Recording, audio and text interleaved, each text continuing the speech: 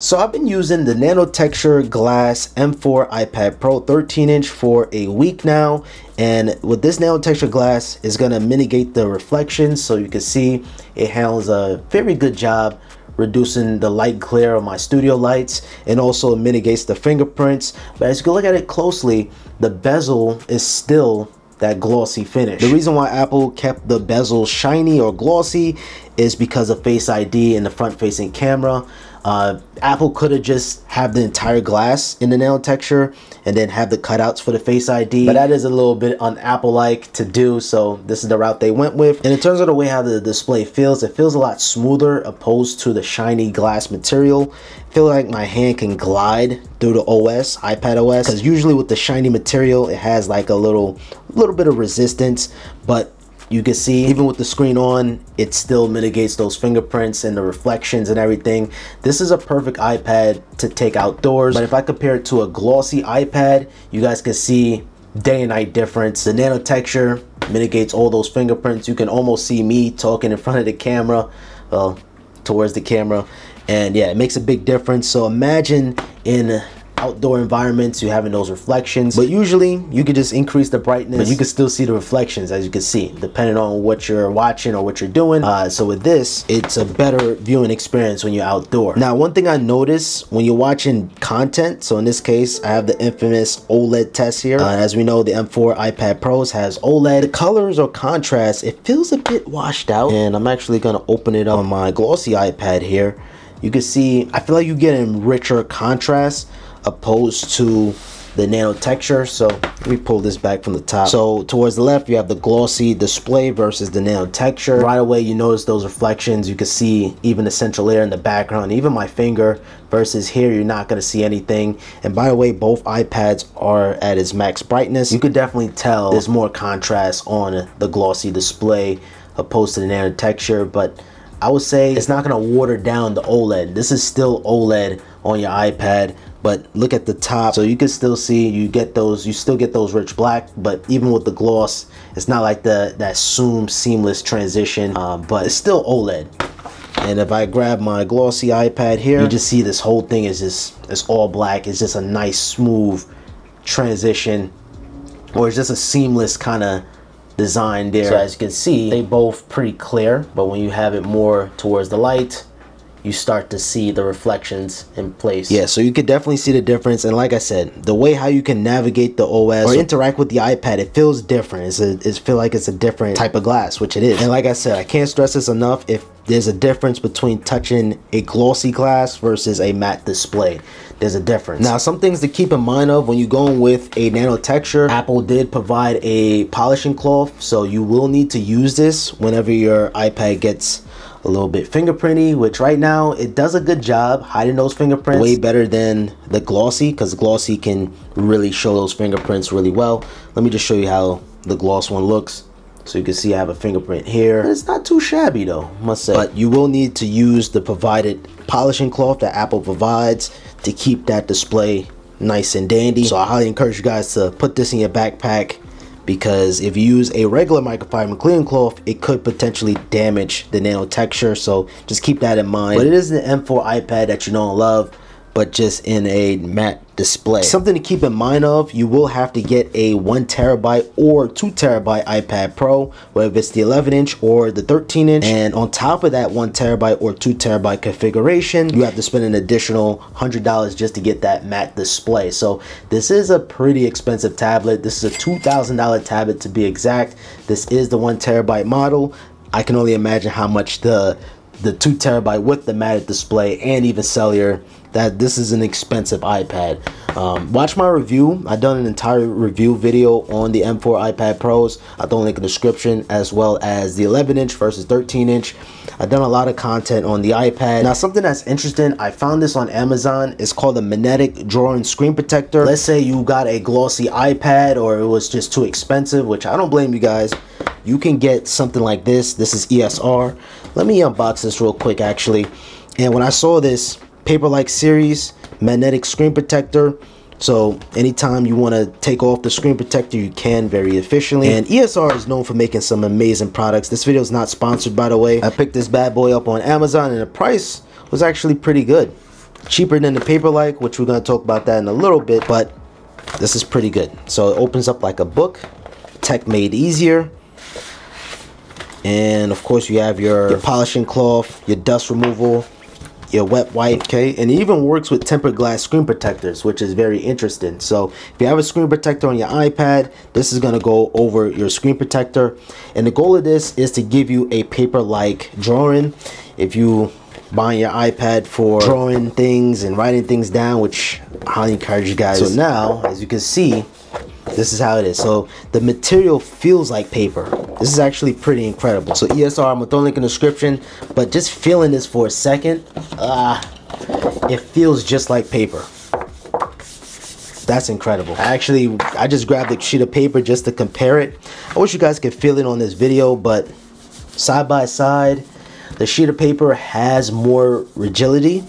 Like, it feels like paper, but the screen protector is a very close second. Very, very close second. I would say it feels like 90% paper, opposed to paper just feeling like paper. Okay, so let me put it on the iPad real quick. The beauty thing about this, you don't even have to worry about putting it on properly because everything just attached magnetically. So whenever you need it, you go into school, you go into work, you just attach it, and it just automatically just aligns perfectly. So yeah, whenever you need it, you just take it off, you can put it back on, and it's good to go. So now when you're sketching things, you have that paper-like material, and it really do feels like paper. I'm not even gonna say, like, it really do feels like paper. ESR did an incredible job doing them side by side. Like I said, it feels 90% paper, but paper is always gonna be paper, is always gonna win. But just to have that texture, especially when you're resting it down, you're writing down things, it feels really nice. All right, let me test this out.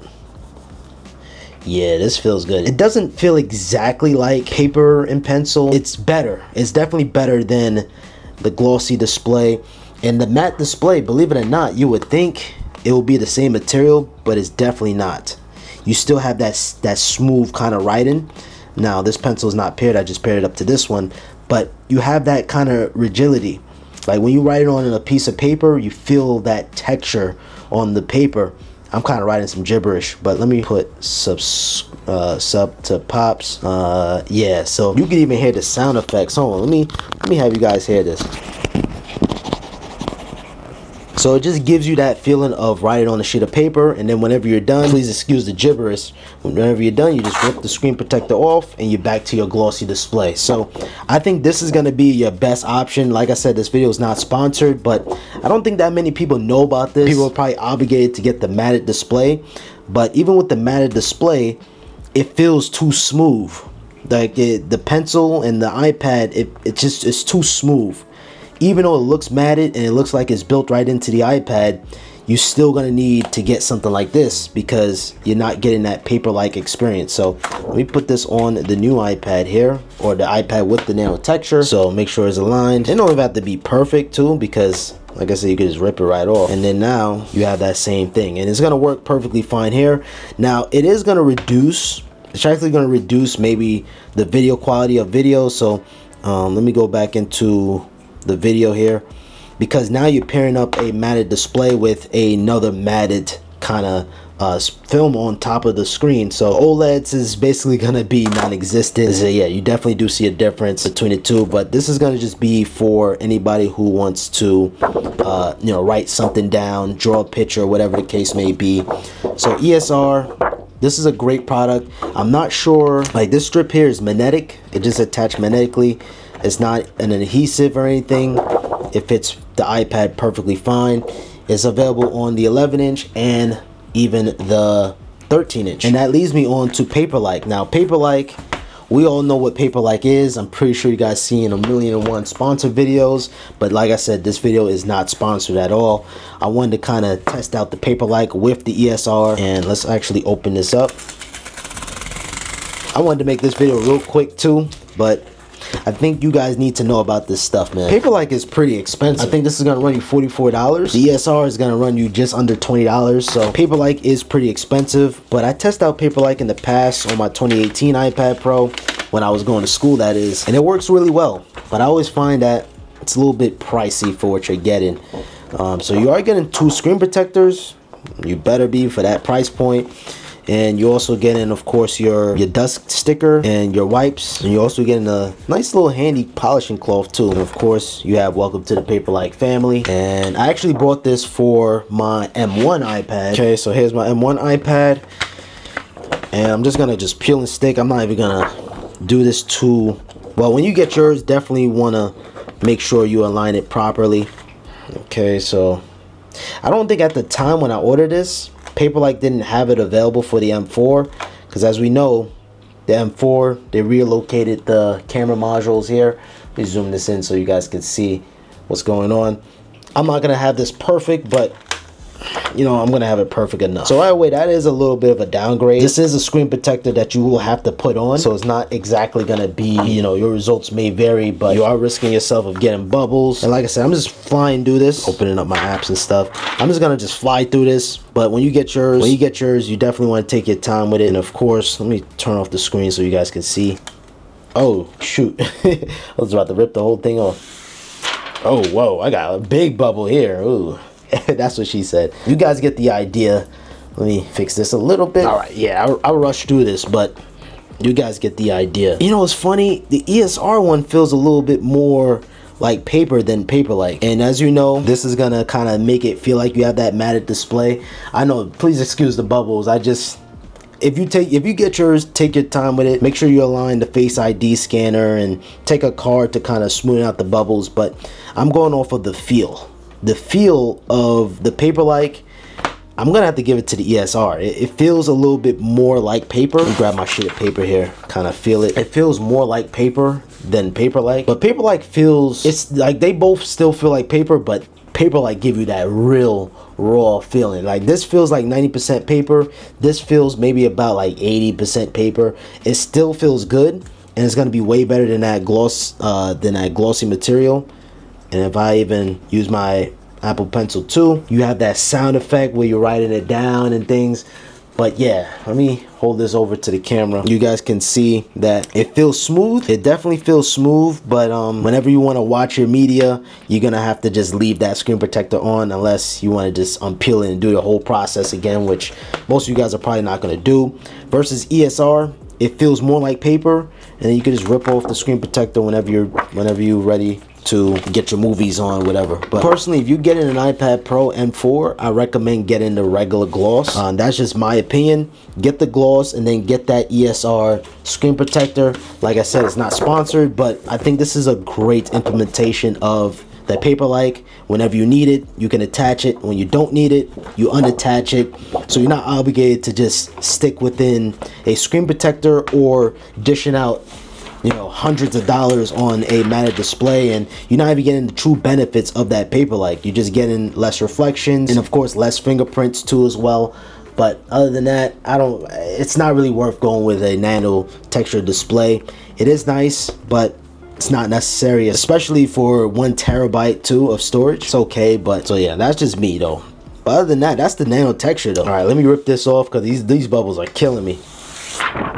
So yeah guys, I just wanted to make this one real quick to give you guys my opinion on the nano texture display versus, oops, I didn't even mean to take a screenshot, I did another one. Just to give you guys my opinion on the nano texture, and I figured I didn't even add that on to the review, but yeah, here it is. Gloss versus texture. It is a difference, but I wouldn't even recommend getting nano texture. You're getting less contrast, even though it's still there and it's still going to be better, but it is less contrast compared to glossy. It's definitely more expensive, and you're not even getting those Apple Pencil benefits. You're not even gonna get like the actual paper-like feeling. It just feels like a matted display, which it feels like glass. It doesn't feel like a sheet of paper. It's just more smoother opposed to the gloss. I wish you guys can feel this though. I wish you guys can feel this, but it feels more smoother when you touch it on the iPad opposed to the gloss. It just has a little bit of resistance when you sliding your fingers down. All right guys, so let me know down in the comments down below what you guys think, and until next time, hope you all have a simple day. Peace.